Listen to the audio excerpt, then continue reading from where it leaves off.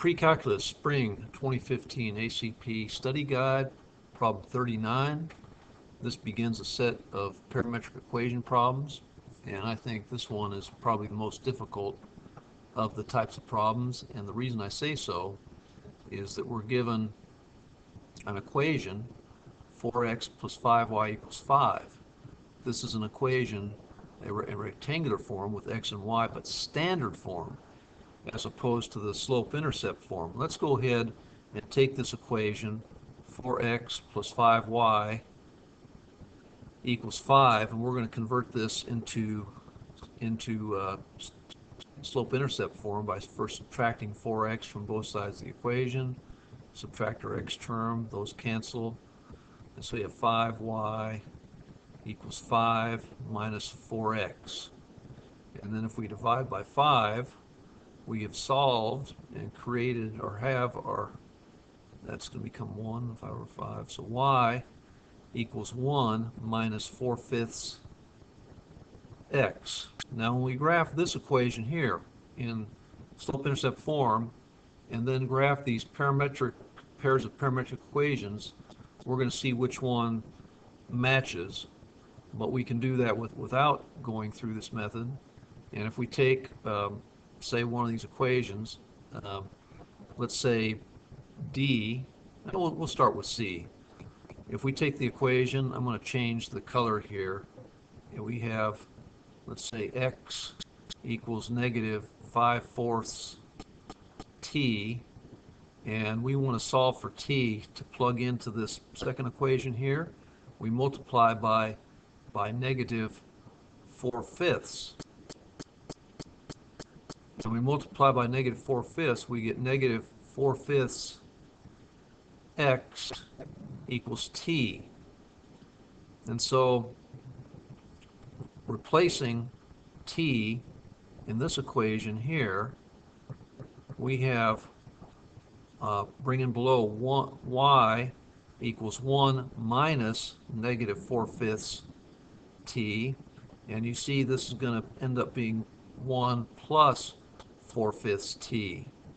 And so I said t, should have said x, 4/5 x equals 1 plus 4/5 x, which does not match this one up here. So this is not our correct answer. Let's go on to answer choice D.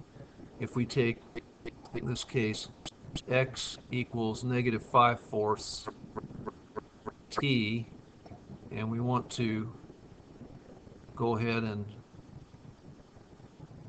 and solve for t, same thing we did earlier by multiplying by negative 4/5, we end up with negative 4/5 x equals t.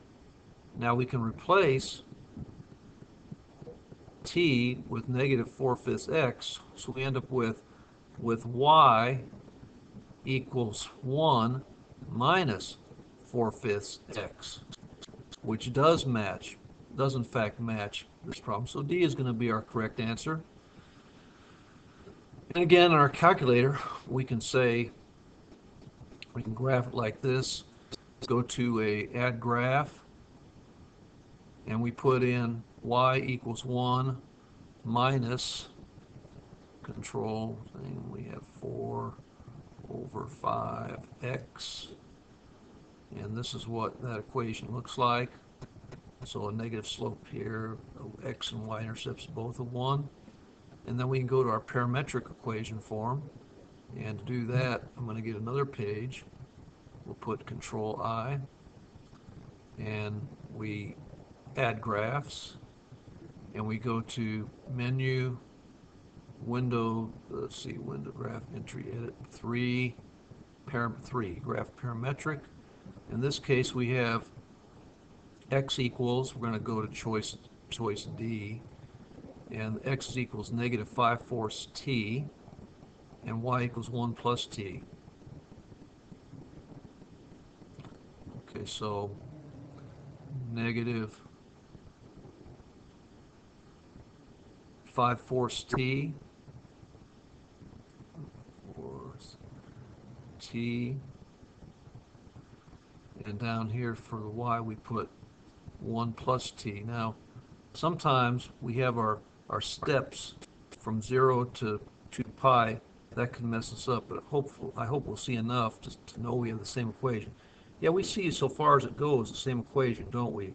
This y-intercept, if we extended, we'd see we'd have the same we had earlier. I'm going to go back to that earlier graph. See that?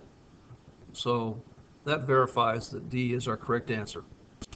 Really kind of a tough problem, but one that should be doable with the basic algebra skills combined with your understanding of parametric equations. Good luck. Look at your companion problem 40, which is very much like this one, and thanks for viewing.